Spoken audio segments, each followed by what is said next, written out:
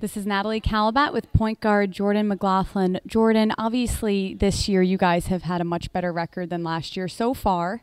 What has been the change in momentum from last season to this season?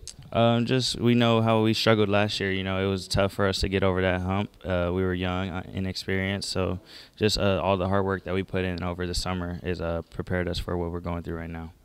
And you had a young team last year, and you've kind of emerged as a leader. How has that been? It's been fine. You know, everybody adapts well. Everybody is able to speak, and everybody's able to say something. So I think that's credit to the coaching staff, and then also everybody just wanting to get better and win. Mm-hmm.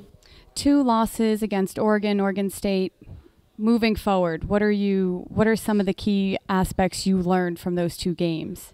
You got to bring it every night. You know, you can't take no days off, especially in the Pac-12. You know, it's hard to go on the road and grab a couple of wins. So it's just something you got to stay focused and come together as a team and pull out some wins.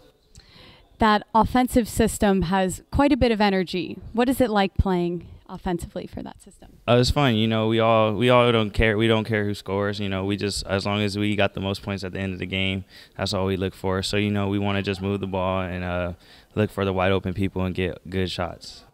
I've never seen the Galen Center quite as packed as that 4th overtime win against Arizona. What was it like to play in Galen with such a big crowd? It was fun. You know, that's what we built this whole program. You know, last year we struggled a little bit, but now that we're starting to win, a lot more people coming around, and so that's why I came here to build. You know, me and then everybody else that came in.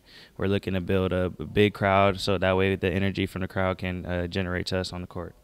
Washington State this Thursday. Any key components?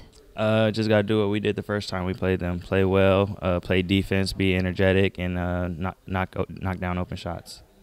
Keep that offensive system high energy, right? As always. The Mohawk, what's the story behind that?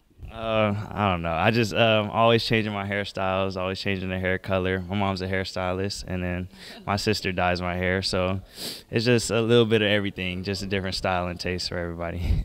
So your mom practices on you. Hey, that's great. Yeah. That's awesome. Definitely, yep.